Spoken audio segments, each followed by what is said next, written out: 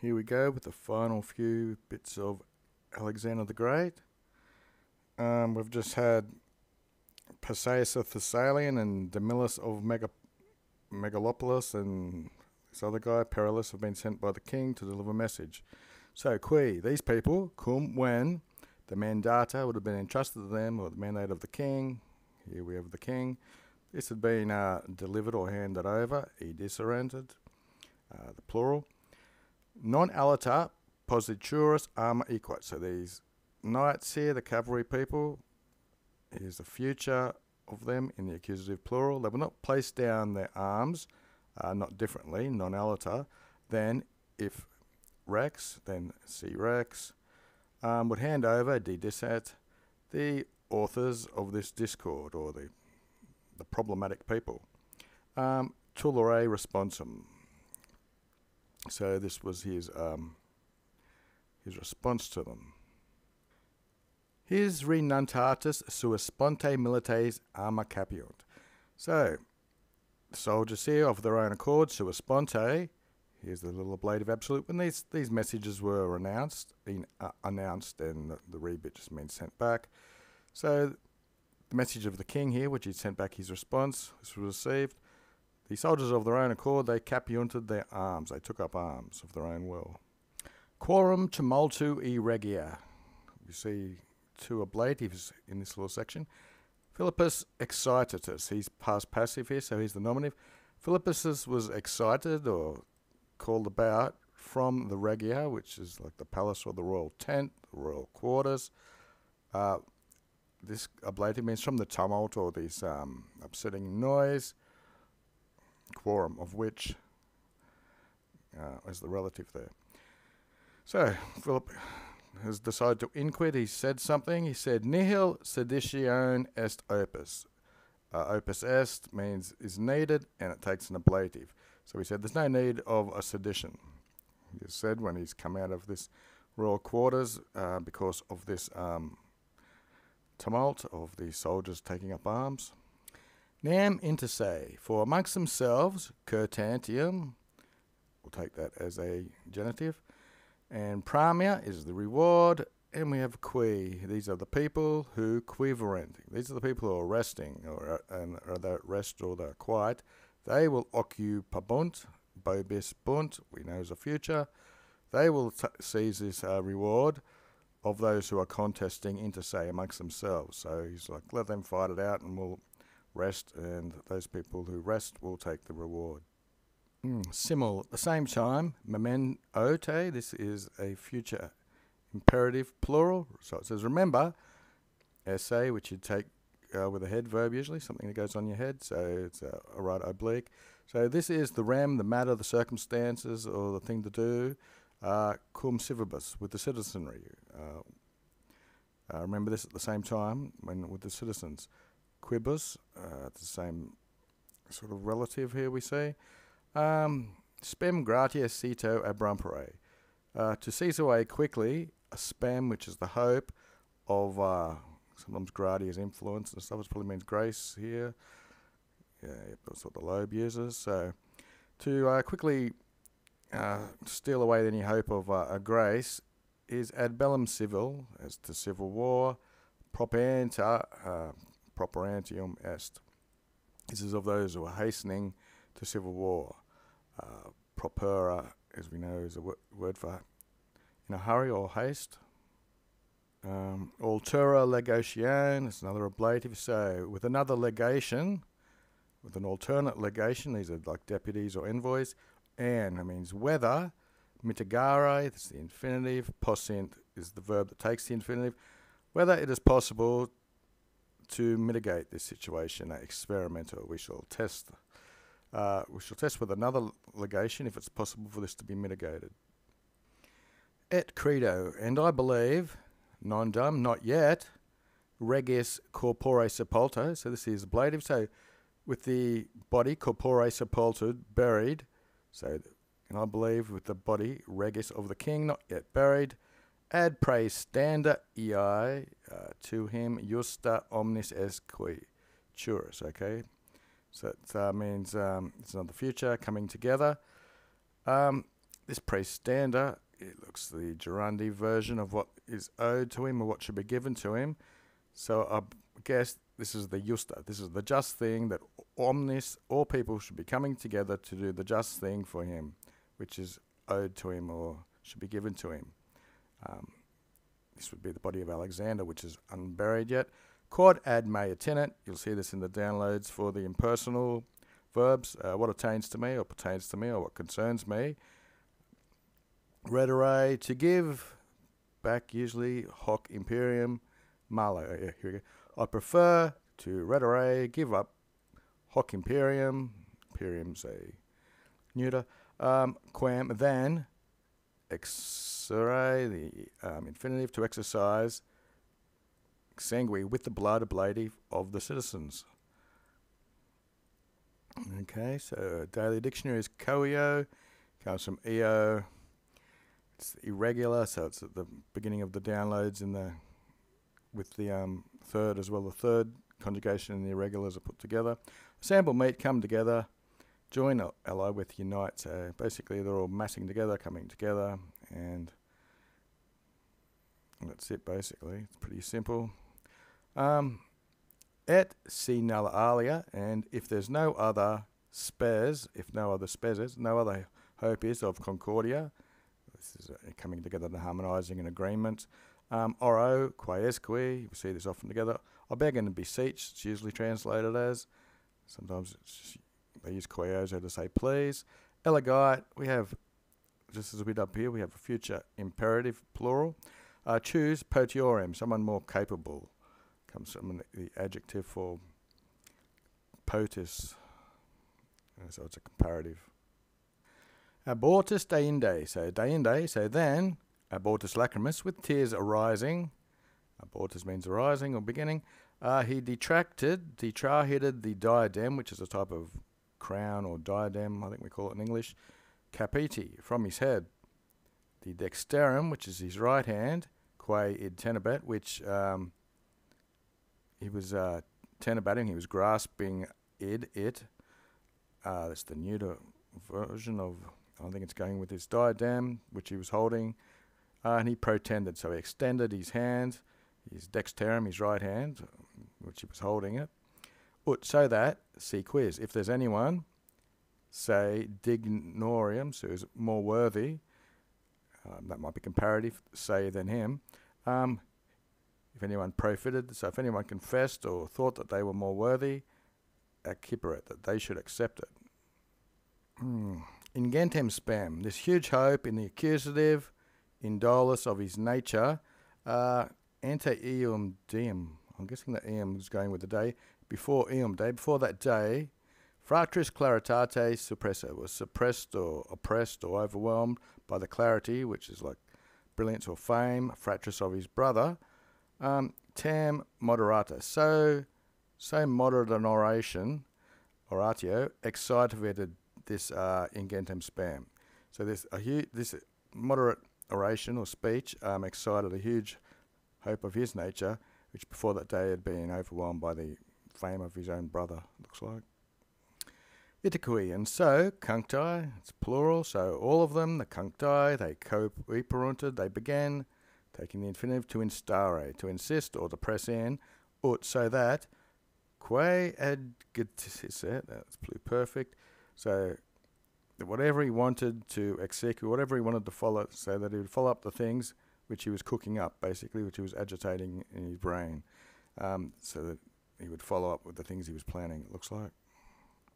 Eosdem rursus. So rursus again, the eosdem, if you know your pronouns, it's the same people. The O shows it's male, and the os show it's plural accusative. Legate, he chose them, petituris, again, this future, which is going on, that they should seek, ut that, I suppose, maligrum tertium ducum. Maliga would be the third leader, or accipient. They would accept Maliga as the third ducem, as the third general or leader. Hord agere, with not difficulty, id this, et petratum est. This was asked for and obtained. Nam et, for also, abducere, comes from ab, meaning away, and ducere to lead, it's an infinitive. Maligrum, the accusative, perdica. Okay, so perdica here is the nominative. He was cupiabating. He was desiring, taking the infinitive, to lead away maliga, a rege, from the king. Et unum duobus imparem futurum esse sensibet. And he was thinking that as one person in the future, he would be imparem, he would be unequal, comparative to duobus, to two of them. So that's why he's trying to separate them. Igator, so therefore, maligro cum phalanx, this is more of a Greek spelling of the phalanx. Cum with the ablative means with, along with. Obviam means meeting, he usually takes a dative. Egresso, so Maliga has egressoed, gone out with his phalanx. Looks like Perdica's going to meet him, equitum termas, antecedens occur. So Perdica met him, antecedent means going out in front of, with a termas, which is a squadron, equitum, which is genitive plural of horses, of his cavalry. So in normal English, you'd say they met, one with a phalanx and the other at the head of a squad of knights or something. And nearly finished off, what is it? Must be chapter 8 of book 10. Utrum qui, so to both of them, agmen, the columns, mutua salutations, is their exchanging mutual greetings, facta coit. Coit was the, from coming together, it was a daily dictionary word. So with the fact, or the, if you want to take the F off it, you've got an act. An actor, okay, how do I put that back in now? Type it in. So with them coming together and greeting each other, each other's column, in perpetuum, that's pretty much the same in English, ut arbitrant, as they were thinking, tell it's plural from the NT, it's the passive version. So they were thinking that in the perpetua, fermata, they've strengthened, looks ablative again, with the concord and peace. So they greeted each other, thinking that there would be this firm compact of peace and harmony into perpetual, which means forever, basically. And what are we doing? Column and 4 lines. Okay, chapter 9 of book 10. Said, yam, but now, vartis, plural, ad movebantor, passive, Macedonium genti bella civila. So here we've got a civil war of the Macedonian race was being moved by fatum, by fate. Nemet, for also insociable est regnum. So having a kingdom is insociable. Means you don't want to have close allies or sharing of your kingdom. At a pluribus, and by many, expetibar. It is sought by many. So as Alexander was one king, the fates really don't want it to be without strife. So there's all this bella civila of the Macedonians that's going to happen. Primum, first, ergo, therefore, then, cogito ergo sum, everyone knows that one. Vires, which is the third declension, which is strength. So first then, the forces had a conlisere, they collided, a collision, they went clashed together. And inde, then, they disperserunt, then they dispersed. So they collided and then scattered and dispersed.